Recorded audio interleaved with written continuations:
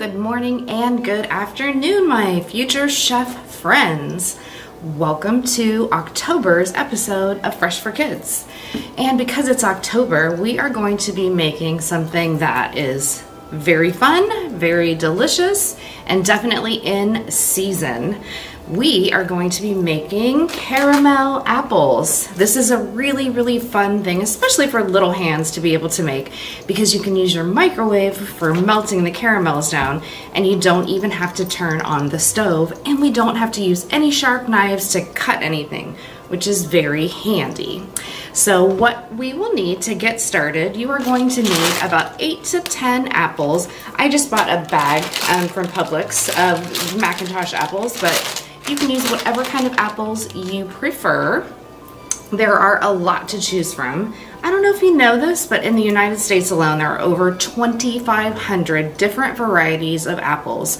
And they come from just slightly larger than a cherry to, I think the largest was 3 pounds and 2 ounces, which is a pretty huge apple. Ours are more regular size, even maybe a little on the smaller side, because caramel apples, when they're too big, they can be very difficult to bite into. So what we're gonna need to get started, other than our apples, of course, you're gonna need 2 11-ounce bags of caramels. There are a lot of different kinds of caramels. I just went with the Kraft. The Werthers are very good. However, they're about 3 times the price. So we went caramel on a budget today. And you're gonna need a little bit of heavy whipping cream. And you're not gonna use very much, so the rest of it you could use to make whipped cream afterwards, right? And we'll need a pinch of salt. Of course, for our hardware, we are gonna need some skewers for those apples. And I have some that are fairly sturdy because you want them to hold on very well. If you use the thinner ones, like for putting on the grill for shish kebab kind, sometimes they're very thin and might not hold up to the weight of an apple with caramel on it. We are going to need a glass container to put into our microwave to melt down those caramels. And we're gonna need some measuring spoons for our whipping cream. And we're of course also gonna need something to put these apples on once they are covered in the caramel. So you'll need a cookie sheet and some parchment paper on top. That makes cleanup so much easier. In addition to that, we're definitely gonna need a rubber scraper also for when we put our caramels into the microwave. A couple of things before you get started. One thing you wanna make sure is that when using store-bought apples, they are heavily waxed before they are delivered to a store. So you wanna make sure you wash them in hot water to get all of that wax off, and then dry them very well with a cloth towel or paper, a very heavy duty paper towel. You wanna make sure you get all that wax off, because if not, it's very difficult for the caramel to stick to it. Another thing that is very handy when making caramel apples is to make sure that your apples are very cold.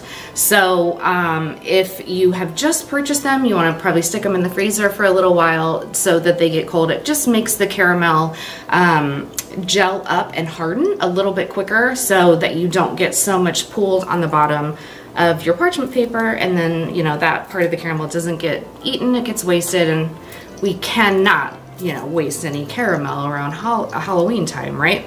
We've got to hang on to all those sweets. So gather all of your things, and then we will get started on the very first step, which is melting down our caramels. We'll be back in just a moment. Okay, we are back. The most labor-intensive, toughest part of this entire recipe is unwrapping all of those caramels. So I turned on some music really loud and just danced while I did it. But if you are making this recipe with maybe a sibling or with one of your grown-ups or a friend, then maybe you could have a contest to see who can unwrap the most caramels in a specific time. And that will make the process a lot more fun while you do it. But before we get started on this, I want to make sure we skewer our apples, because once this is melted, the process is going to go very quickly, and you want your apples to be completely prepared for this part of it. So we've got everything we need, and we're going to microwave this in just a minute. But first, we're going to take our apples. My apples are very cold, and you're going to take your skewer and just put it right down. But you don't want to go all the way through, just enough that it's on there very, very sturdy. And then we'll just put it right here on our parchment paper. So you're just gonna, you know, repeat this process for all of your apples.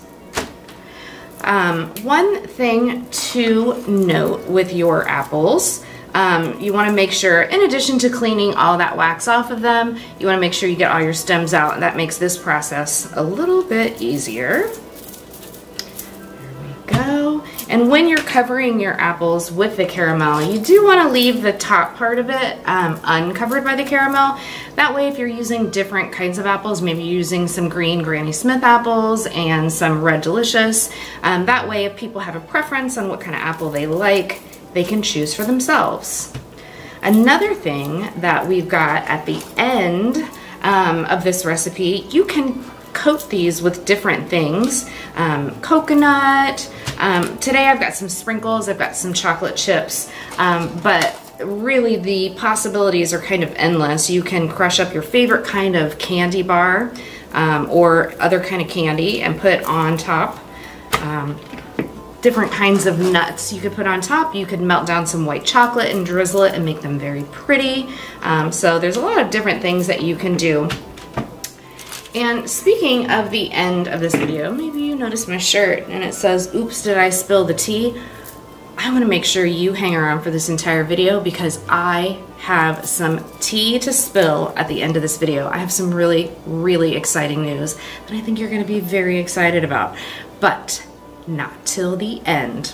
All right, our apples are on our parchment paper. They are absolutely ready to be covered in caramel. So we've got our 2 bags of unwrapped, that's very important, caramels. And as I mentioned, we're gonna need a good rubber scraper. So we want a pinch of salt, so just a tiny little bit. Just keeps it from being too sweet, and it also helps break up the sugar and the fat, because heavy whipping cream definitely has a lot of fat in it. So we want, let's see, 4 tablespoons of heavy whipping cream. So 4 tablespoons, that's our biggest spoon on our bunch.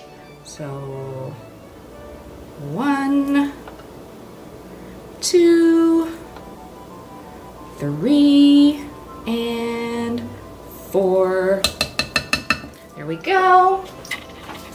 All right, so we are going to put this in our microwave, and we are going to check it every 30 seconds. If you don't do that, it can definitely scorch and just become a big mess. And we've already unwrapped all the caramels that we have, so we can't waste these, right? So I'm going to pop these in the microwave. I'm going to be checking and stirring it every 30 seconds to make sure it's the perfect consistency. And when I've got it just right, I'll be back to show you what it looks like. We are back, and this caramel smells so good. So it took me 3 minutes to get it to this consistency. You'll probably not notice much change after that first 30 seconds, but it is important to get in there and stir things around each 30-second interval. But you want to make sure that all of the big pieces of caramel are completely melted down, and it's a little bit liquidy. Of course, it's still going to be a little thick. You can also do this on what's called a double boiler, which is basically putting a pot of water on your stove and then putting a mixing dish or a glass, you can use a glass bowl, on the top, so that the heat from the steam is what's melting your caramel instead of being directly on the heat, which can scorch it. However, that dirties a couple more dishes, and this is so much easier because you don't have to deal with being on the stovetop. So what we're gonna do, we're gonna take our apples and kind of go sideways to get them coated. And like I said, you wanna leave a little bit at the top just so you can see what kind of apple it is. And then we're gonna just let it drip off all of the excess caramel. All right, and then we are immediately going to roll it in our toppings. Like I said, I did sprinkles, and I've got some chocolate chips. Just enough to make it kind of pretty, but not overwhelming, because we're putting sweet on sweet, right? So we don't want too much. And then just put it right there on your parchment paper. And then we will repeat the process with all of our apples. And you know, as you get towards the end, depending on how many apples you've got, if you notice that you're getting a lot of air bubbles or the caramel is getting too stiff for you to be able to work with, just pop it back into the microwave for 15 seconds and give it a stir, and it'll be right back to that perfect consistency. Okay. Yeah, apples are definitely part of a lot of stories, as I'm sure if you've read fairy tales. There's always an apple involved, right? So there's a lot of really cool fun facts about apples and how they were, you know, used previously in the past. I'm sure if you watched my fun facts video about all the different holidays that happen in fall, one of the most popular things at a lot of parties this time of year are bobbing for apples. And the reason why they float so well because they are 25% air inside there, so they've got a lot more oxygen inside. They're not as dense, so that's why they float to the top of barrels. And in bobbing for apples, in old Roman traditions, when you bobbed for apples, the first person to get an apple was supposed to be the next person to be married. Kind of like throwing a bouquet at weddings here, right? Okay, and of course you don't have to put toppings on these. Maybe you just like a plain caramel apple, and that is totally fine because there's a lot of deliciousness just to be had in those two things without adding anything extra to it. So I'm making these for my coworkers, so I'll leave a couple plain as well.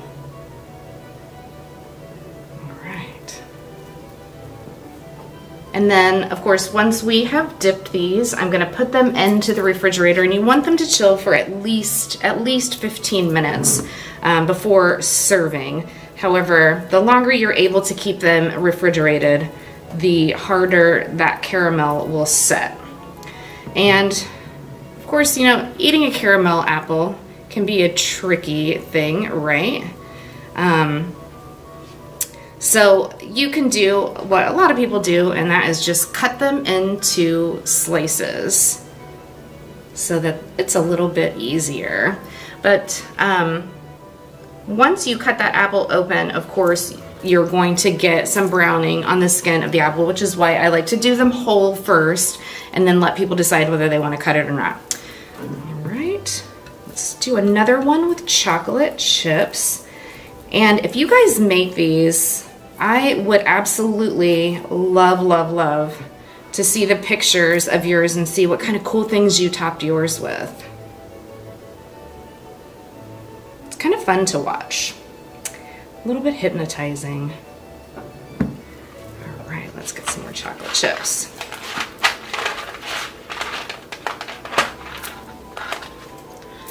Whoop. I got a chocolate chip in the caramel. Okay.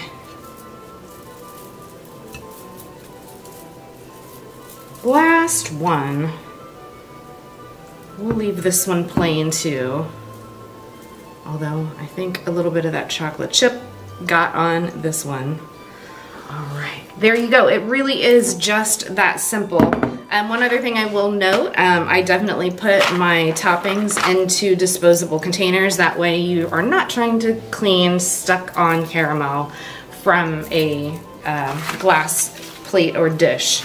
And they look really pretty and festive, and I really hope that all my coworkers love these delicious little treats that I have created for them. It's definitely fun for a Halloween party, really any time at this time of year, because like I said, apples are in season. So next time you go to the market, just take note of how many different kinds of apples they have. Some have different consistencies in the texture, what they feel like in your mouth. Some are sweeter. They are all used for different things. Some apples are better for baking, and some are better for just eating and snacking on. So you choose your favorite kind of apple to make your caramel apples. And I did promise you some big news, did I not? Yes, I did. So the big news is this. this is the very, very last Fresh for Kids video. But wait, don't be sad. The reason why it's the last video is because starting next month in November, we will be doing Fresh for Kids live and in person right here in this room. So there's going to be a few different rules. If you've come to Fresh for Kids before in the past, before we had to stop doing things in person, it will be a little bit different this time. There will be limits on how many kids can attend the class, so you will have to register for that. So just look for details on our social media pages and on our website in the very near future. But we are going to be making some really fun dip recipes to take to all of your other holiday gatherings in November. I am very, very excited to see all your faces and talk about cooking and cooking techniques and all the fun things that we can do in the kitchen right here in person in this very room. Yay! So have a wonderful Halloween. Definitely share your candy with your siblings and your parents or your grown-ups or whoever.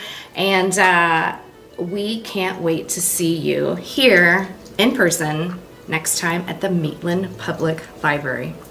Bye.